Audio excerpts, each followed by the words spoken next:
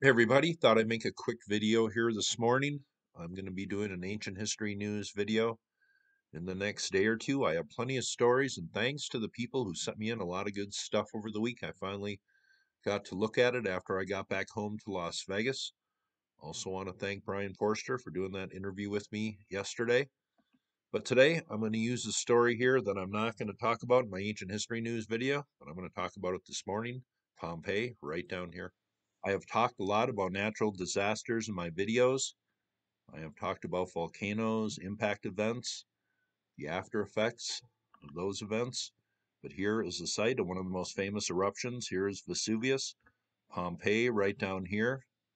Today, Naples right on the other side. But just makes you wonder about the implications for today's people living on this coastline right next to this pretty huge volcano right down here.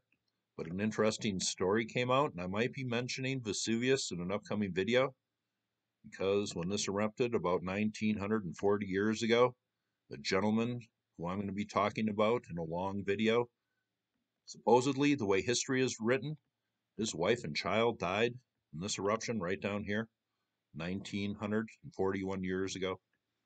When this eruption went off, it buried Pompeii, and people are still being found today. Here's a story that just came out about 4 or 5 hours ago. Bodies of man and a slave unearthed from ashes at Pompeii. Here's where they fell 1941 years ago. It says skeletal remains of what are believed to have been a rich man and his male slave attempting to escape death from the eruption of Mount Vesuvius nearly 2,000 years ago have been discovered in Pompeii, officials at the Archaeological Park in Italy said Saturday.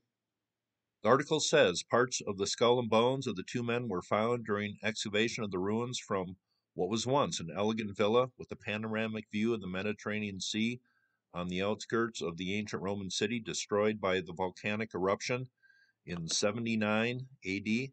It's the same area where a stable with the remains of three harnessed horses were excavated in 2017. It says Pompeii officials said the men apparently escaped the initial fall of ash from Mount Vesuvius, then succumbed to a powerful volcanic blast that took place the next morning. It says the later blast apparently invaded the area from many points surrounding and burying the victims in ash, the Pompeii officials said in a statement. It says the remains of the two victims, lying next to each other on their backs, were found in a layer of gray ash at least 2 meters or 6.5 feet deep. As had been done with the other remains discovered at the Pompeii site, archaeologists poured liquid chalk into the cavities or voids left by the decaying bodies in the ash and pumice. It says the technique pioneered in the 1800s gives the image not only of the shape and position of the victims in the throes of death, but makes the remains seem like statues. And here's a look at how people fell 1941 years ago. It says, judging by cranial bones and teeth, one of the men was young, likely 18 to 25, with a spinal column with compressed disc. That finding led archaeologists to hypothesize that he was a young man who did manual labor, like that of a slave. Not just a guess. The other man had a robust bone structure, especially in the chest area, and died with his hands on his chest and his legs bent and spread apart. He was estimated to have been 30 to 40 years old. Pompeii officials said fragments of white paint were found near the man's face, probably remnants of a collapsed upper wall, officials said.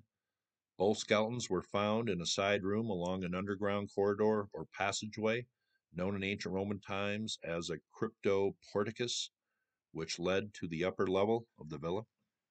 Here's a cast of the hand of one of the victims. It says, the victims were probably looking for shelter in the cryptoporticus in this underground space where they thought they were better protected.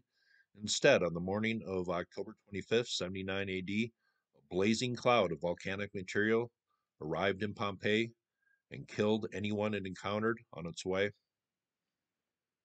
says, based on the impression of fabric folds left in the layer ash, it appears the young man was wearing a short pleated tunic, possibly of wool.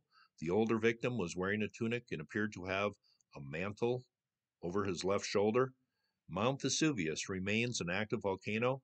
While excavations continue at the site near Naples, tourists are currently barred from the archaeological park under national and anti-COVID-19 measures. But here are looks from this site that were recently excavated, the remains of these two victims found.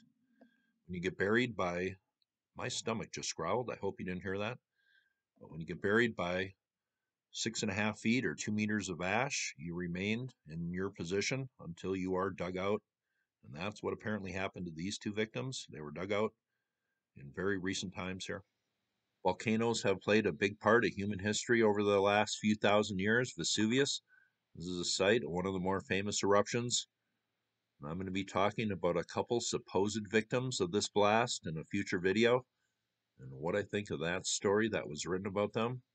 Is it erasing history? Well, you'll have to tune in to find out. But that is the story on Vesuvius, Pompeii. Hope you thought that was cool, and you all have a very nice day.